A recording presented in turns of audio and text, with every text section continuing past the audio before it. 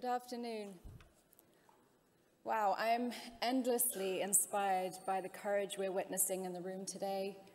And speaking of courage, I'm honored to be here today at the 2022 Geneva Summit for Human Rights and Democracy to present the International Women's Rights Award.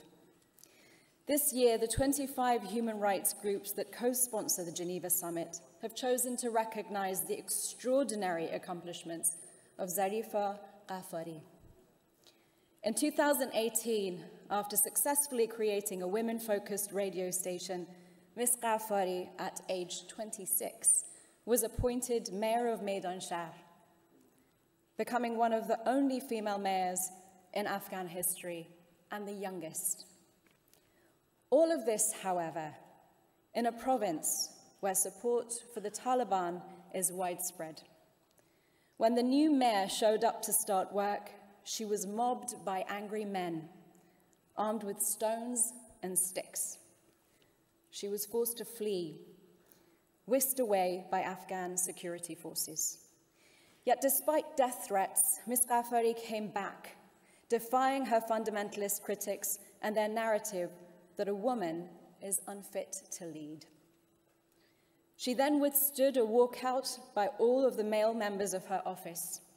In the face of this adversity, she demonstrated ability and courage in tackling her town's problems. She soon started implementing public works projects such as road repairs and successfully launched a Clean City, Green City campaign. She took to the streets with free rubbish bags and reduced littering. In a March 2021 interview, Ms. Ghafari said, "When I started my job, people would not accept a woman as a leader. They were ignoring me, laughing at me, and making challenges for me. After 2 years of work, what I am proud of is that the people of my city and those who watch me daily are believing in women's power, women's ability as leaders and to serve in high office." Ms. Ghafari faced death threats from the Taliban and ISIL and survived 3 assassination attempts. Tragically, gunmen killed her father in November 2020, and she believes it was the Taliban trying to intimidate her. In 2019, the BBC listed Zarifa Ghafari among the 100 most inspiring and influential women in the world. In 2020, she was named by the US State Department as an International Woman of Courage. Indeed, Ms. Ghafari's courage has inspired girls and women in her community and across the country. As a trailblazer and door opener for a new generation of young women, she helped empower the women of Afghanistan.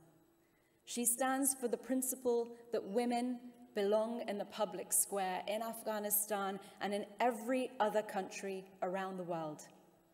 When the Taliban took over the country in August, Zarifa was forced to flee with her husband, mother, and 5 sisters. Via Islamabad and Istanbul, she reached Germany, where she received asylum and from where she now fights for human rights in Afghanistan and around the world. On behalf of the Geneva Summit for Human Rights and Democracy, I am proud to present the 2022 Women's Rights Award to Zarifa Ghafari. Ms. Ghafari, please come forward to receive the award.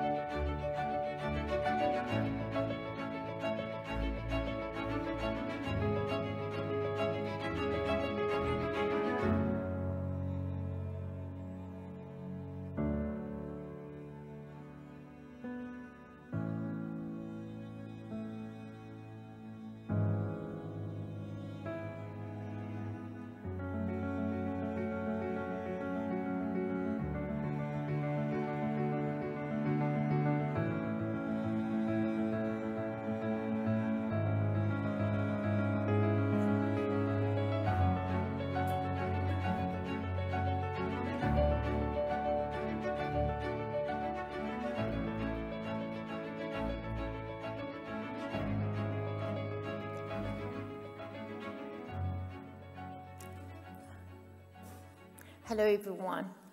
Thank you so much. Thanks for this prestigious award. But I accept it, and I'm accepting it on behalf of the unspoken women of my country. The women which saw their bodies being born, died, abandoned, and now they are seeing their daughters, and they see themselves not able to at least enjoy their primary rights to education in my country. Afghanistan is the only one country around the globe where women or girls are not able to go to school. And I'm really broken down into pieces while just having a small short of statement from UN by saying, we are so sorry. No, man, we don't want you to be so sorry. You have to act, at least now after 7 months. And I'm so happy I'm receiving these awards and platforms, at least now after bringing the same previous terrorists and women rights abusers, government of Taliban back to power by international community in my country.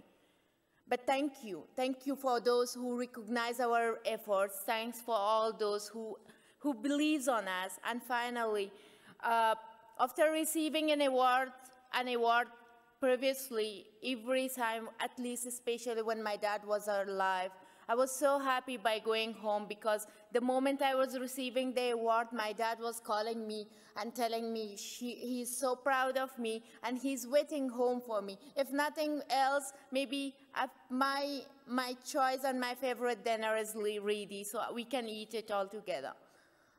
But this time, since long time, I don't have that dad calling me, and at the same time, it's more broken and heartbroken that I can't take this award to my home where I belong to.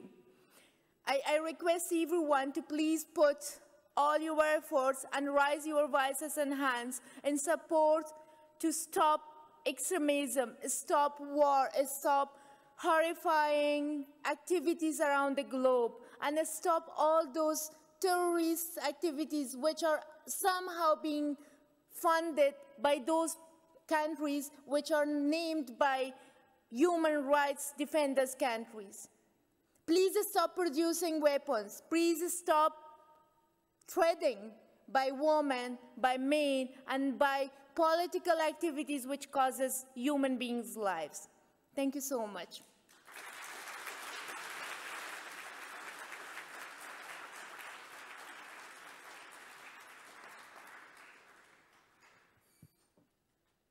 Congratulations, Zarifa. So I want to ask you, you served as Afghanistan's youngest female mayor, but what made you run for mayor in the first place? Thank you so much. Actually, first of all, I think if you believe yourself, if you believe you're doing right, doesn't matter what and how, you will definitely follow your path.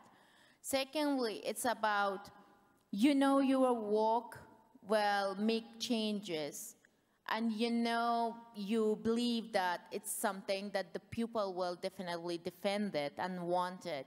And especially in my country, I believe that the people of my country are really terrified by men's leadership. So I thought they need women leaders to prove them that they can be changed. They can change so many things if they have the opportunity. So I want to clear up a little bit of confusion here. It's widely reported that you were 26 when you became mayor, becoming the youngest, but actually you were 24, right? Yeah, actually I'm born of 1994, 25 September 1994, but due to the Afghanistan's educational law and procedures, you have to be at least 17 to go to university entrance exam. But I was 15 when I graduated from school, so I had to have my national ID card by 17 years old, because in countries, in most of Asian countries, in countries like Afghanistan, you don't need to have a birth certificate exactly, like you can have a date and have your national ID card. So I did like that, and I was 24 when I got appointed, and I am right now 27, and but it feels great, you know, when people think I'm 30, I have something in my heart that, no man, I'm 28. Well, you were even younger than most people thought you were, which is even maybe more admirable. But, so you're 24 years old, and you turn up, you want to go to work. It took you 10 months before you were actually able to take up your appointment as mayor. And we heard how there were locals who were protesting, throwing stones at you, trying to kill you. And you're 24 years old. Weren't you scared? Actually, we have a normal saying in our language, like kind of phrase, that if you are turning round around a big problem and you are just witnessing it from so far away and not hugging it, then that really hurts you. But if you hug it, then, you know, that's something that you are able to control it somehow. So I think, you know, for me, the problems started more before that. While going to school, I was injured 4 times for, in the cases of several attacks that were happening on my way to school, to different offices, governmental places, and I was injured. Attacks against you specifically? No, not me, but it was like public attacks and stuff happening, but I was injured. So for me, it was like not new. And most importantly, to risk your life for something that you believe that really works, I don't think it's, you know, something worse. And most importantly, that I believe always, we are born to die someday. It's the fact of their life and the reality of the world and the life is. But it's more better to die in a battlefield for exact human causes, for human causes, for the world perfect causes, than dying in a bed in a hospital. I always believe on that.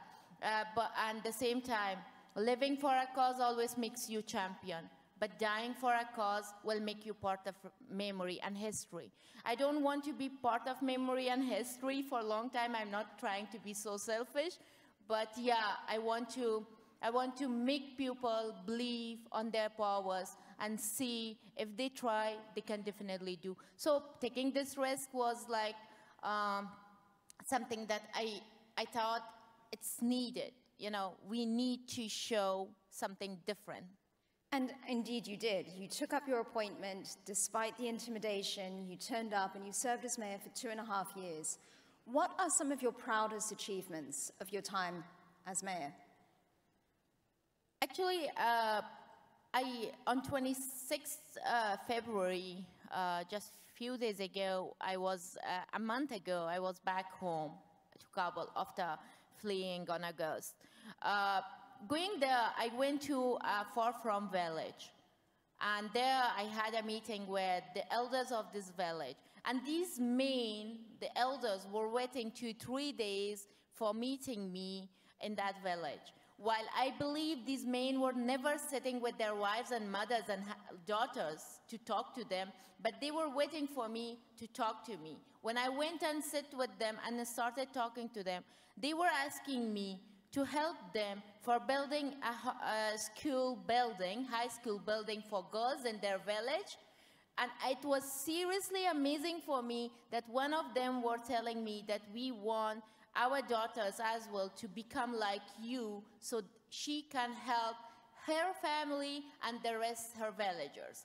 So I think this was what I want. I think this is the achievement. I believe this is the achievement. Secondly, to exactly make changes in the mentality of those people who I was working in municipality office. For starting, they were abandoning me and recognizing me. But later on, They were the one, the day I left my office at 9 June 2021, I left the municipality office. Trust me, people were crying. I have the videos and all. And this was, I think, this was the moment that they were believing women leaders. And I think that change worth any kind of risk. That is incredible. Men went from trying to kill you or stone you, or at least, even the nonviolent ones were protesting, and now they're asking for your help. I just want to clarify, the people who were asking you for help were not part of the government. Actually, the ones who were protesting against me, they were from local government, they were from central government, and like one of the guys who was the key person for this protest, his brother was advisor to president. And he himself was working with a peace negotiation ministry. There was a ministry for peace. And the same time, these protesters was being fed by former acting mayor, the one who couldn't succeed with competition with me. So he was feeding these guys by money. And at the same time, the governor of the province himself. So yeah, too many people were involved. So you mentioned you went back to Afghanistan in February. What was it like for you to see conditions on the ground, considering you had worked so hard to make your city a better place? What was it like going there now?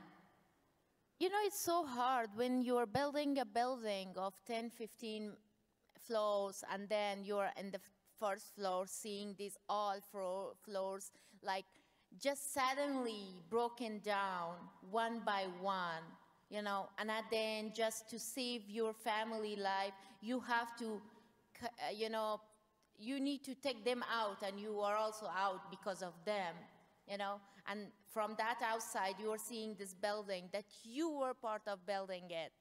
It's so hard. I went back to Kabul. I saw so many frustrating things. I saw people selling their kids on the streets. I saw people selling their body parts. I saw people selling their house materials, like the poverty, the human rights crisis, the crisis and the media staff, they are already abandoning media, the abuses of freedom of speech, and the journalists, the activists, the kidnaps of women activists, the arrests of so many main activists. As of them, like example, Azim Azimi, the guy who was protesting against Pakistan's interferences in my country, he was taken to prison by Taliban, and he is still miss, and we don't know about whereabouts of him. At the same time, the teachers, the doctors, like the most intellectual and educated people are already left the country. They just left the country. And now, just because of, I believe, just because of the ban on girls' school, there will be a big amount of people leaving the country, because now the Afghan people don't want their daughters to raise like uneducated. So situation was really worse. The public services offices were closed. They were not able to function. Government is not totally functioning. The genocide, the brutally killings, the kidnaps, like everything is happening in that country, but it's not coming out because there's no media focus in Afghanistan right now. And the ones who are inside the country, they are also in control of the Taliban, and they are also having the bans, like ban on media. Media, TVs and radios are not allowed to publish women's songs. They are not allowed to play music. They are not allowed to have free speeches. The ones who were having, like previously, we had some of activists coming to media and having interviews, but they were just taken away by Taliban to prisons.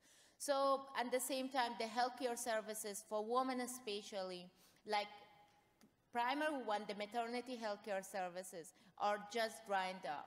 So everything is just a mess. I was seriously, you know, I saw girls going to university, to Kabul University, the day after when I went to Kabul.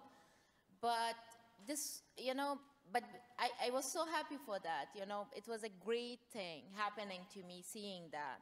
But just in the corner of that, I saw a big amount of women sitting just nearby a bakery, and they were begging just for one bread. And a big amount, like 30, 40 women. And this is like heartbreaking. We are, you know, as I said, I'm just witnessing the broken type of my dreams. You know, there are some people who've applauded you for going back, but there are some people who have criticized you, saying that you are whitewashing the Taliban, you're legitimizing them by having gone back. What do you say to your critics?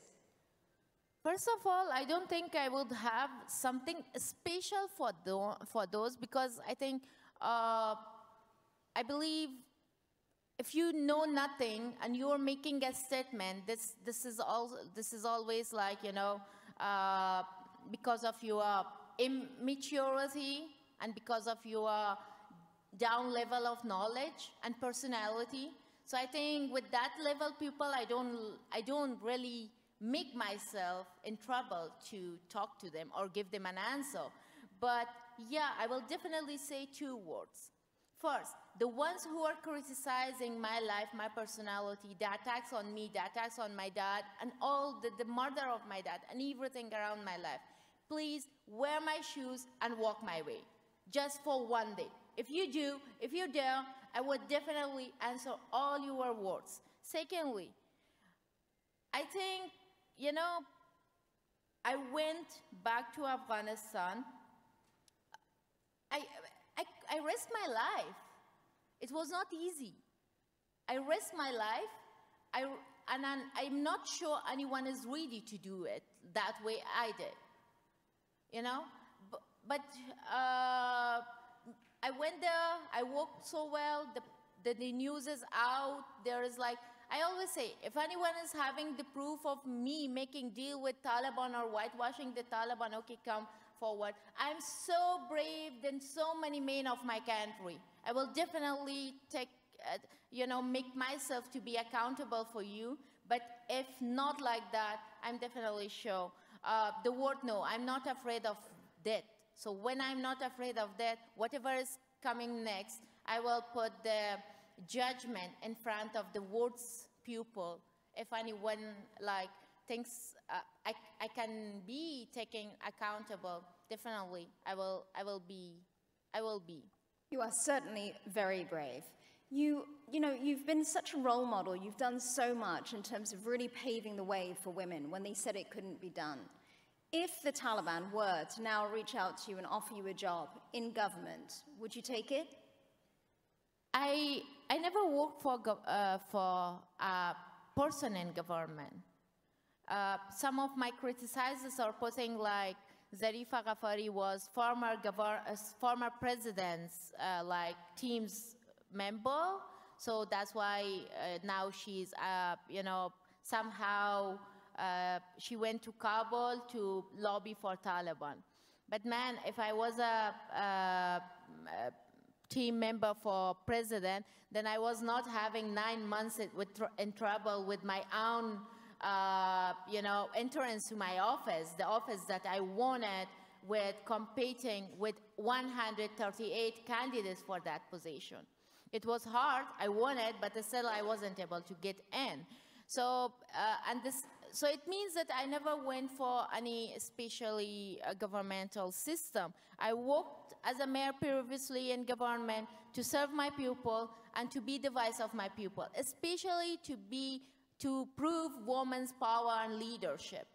And if, right now also, if the people of my country, next time, whenever we have a legitimate, properly, equally, well-qualified, and you know, a well-settled government in Afghanistan. And then the people of my country, in particular women, wants me to be their voices inside the government. Why not? I would love to do it, but right now I have nothing in my mind for that, because I think I just need some time to at least get free and relieved with the horrors that happened to me by working inside the government, especially the loss of my dad. I think I need a bit longer time to come over this pain and then once again get ready for that at all. But it's not like you're stopping work. You still have a humanitarian foundation that you're using, and you're actually using this now to help women in your country. Tell people a little bit about what you're doing there. During my master's degree education in India, I just founded in 2014 an organization in Afghanistan. That organization called Assistance and Promotion for Afghan Women Organization, where the focus goal is education, self-empowerment, and newly we added the healthcare services as well within this. So after founding this organization, I had some staff by my own, and then I went to governmental offices, and then I couldn't follow up with the organization. The day I fled from Afghanistan on 22nd August, I really reached Germany. It was the first ever thing on my mind to start back this organization, because I thought this is the most important thing that I can do. We worked so hard, and within 2 months, we could start our first ever center for women in Kabul, in the capital of Afghanistan, where we are delivering free educational and vocational training for women, for 60 women in a time, and the same time, within this vocational trainings, we have 2 classes of tailoring and handicrafts trainings that altogether there are 90 girls or women studying in these classes. And we have a free maternity healthcare services center where we are delivering free maternity healthcare services from medicine to laboratory checkup, ultrasound, doctor checkups, and everything for free. And I'm so happy that within first 2 months, we could treat more than 800 needy women on this free maternity health care center. I did this by the money or the donations comes for these activities. First, I did it with a crowdfunding under my name, under my own name. I started a crowdfunding, and that was also not going the way I wanted it, but still it helped me. And then some of my cash prizes, and finally I sold out some of my gold jewelries. And yeah, this center is now the 5th month of this center working in Kabul, and we are planning to develop its activities to too many other places of the country, other provinces of the country, because we believe whenever we are talking about nowadays educational stuff in Afghanistan for women, mostly people are talking about online education, but online education is not working in my country. It's not exactly working because people who are not able to buy pen and paper or notebook, they are not able to buy internet packages, mobiles, laptops, or maybe whatever else to have that online classes. So the only best way is to provide them these classes of educational classes, vocational classes, inside their own societies, by their own people, in support of their own community. So this is what we are doing in Kabul, and this is also why I started, because after being in Germany, I started learning and researching about situation. Then I realized that most important thing to a woman is education, health, and money. If you're a self-financed woman, then you have all your rights guaranteed. If you are educated, then you have everything already knowing about what you want. And then finally, if you are fine, your health is okay, you have your health facilities and services in your reach, then definitely you are a proper human being to fight for anything around you. So we started these centers now, and at the same time we are providing 8 packages of food packages to widow women, and most focus of my life is widow women because I am a daughter of a widow. My mom is, but my mom had me at least as a elder daughter to take care of the rest sibling and my mom.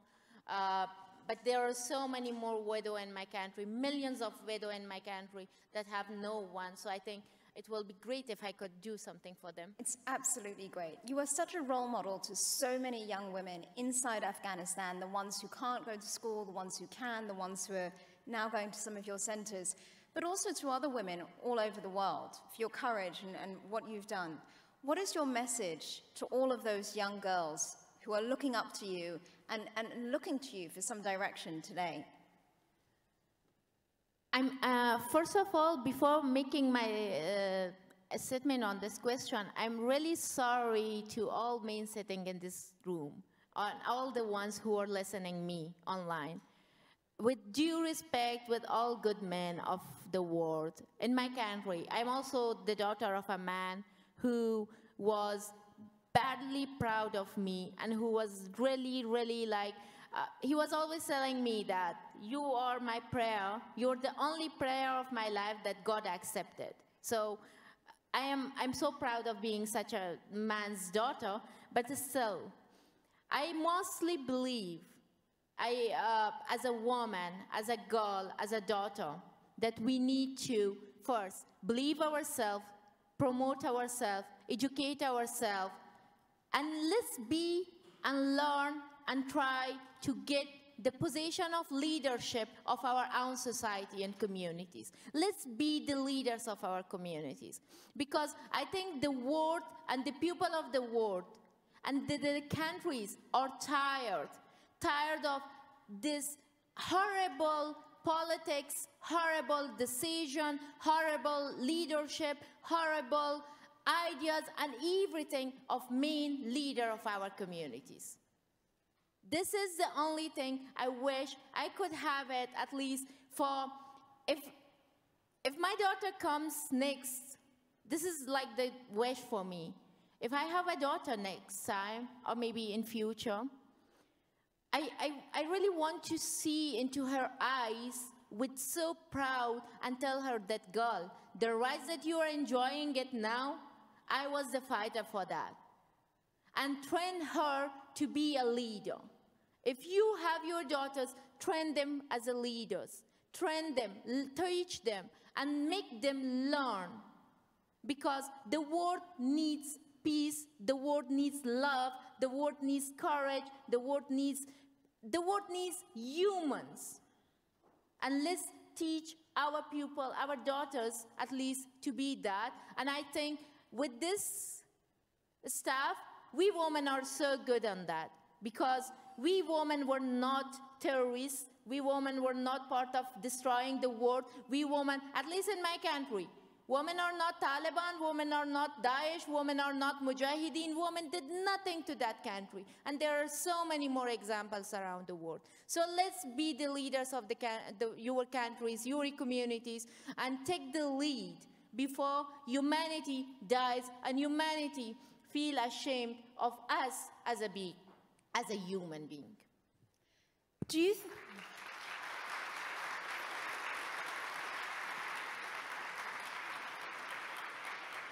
you think women's rights can exist under the Taliban? They have no other option. If they don't really accept the facts of my country, I am just one example of the women of my country. Just imagine, if we are millions all together, it will be so difficult for so many powers of the world to face us. Taliban are so small ones. And they have to accept these facts. If they are not accepting these facts, two things are happening. One, it's sure that they cannot run this country, and they cannot stay longer in that country. Doesn't matter, America supports them, or UK or Europe. it really doesn't matter. This time, they will be kicked off if, like, in a very bad way that they will never be able to return back if they are not accepting the facts of the country. And the women of that country are the greatest facts of this country, the greatest fact of this country. And secondly, they are paving to another civil war in my country. But we women, I think there are so many more Zarifas, millions Zarifas in my country who are terrified with the death of their beloved ones, who are still not able to forget the feel, the pain, the shout, the cries of their sibling, their moms, their loved ones. When my dad died, when they murdered my dad, I was in office, and it was like about 15 days I wasn't able because of security staff coming home. And then when I was on my way coming home, I received this call that they shot my dad. And I called my mom, is he alive? And the only thing was, no, he is not. And do you know, going to hospital, I wanted to go and hug him so tight. Doesn't matter he's alive or not. But I wasn't able to do that because I just got that if I'm doing that, then no one is here to take care of my mom and my sibling. So, you know, I was trying to show off how brave I am while I was broken into pieces inside me, because now anymore I didn't have that person who was proudly standing by my side and saying, doesn't matter who really attacks you, just go bravely, I trust you. And I think there's more money millions like me in that country. We know what the pain of war is. We know how horrible it is. And by knowing that, I think we are not allowing another one in my country. We have these horrific pictures of Kabul airport on social media and news where people were fleeing down from planes like birds. They were human beings. They were not birds. We had this river, a small river in front of the airport gate, which was full of blood, and the photos are still in social and in Google and everywhere. The river of blood, we were listening and hearing and reading it on books and stories, but I saw it in my country in 2021. It's horrible. We know what exactly is this horrific terror, war, a stupid decision of stupid leaders of the world.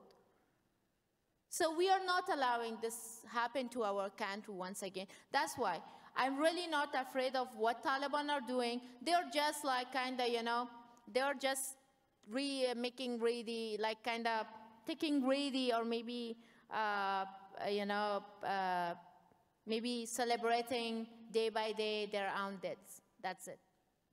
Ladies and gentlemen, please stand to congratulate Zarifa Ghafari.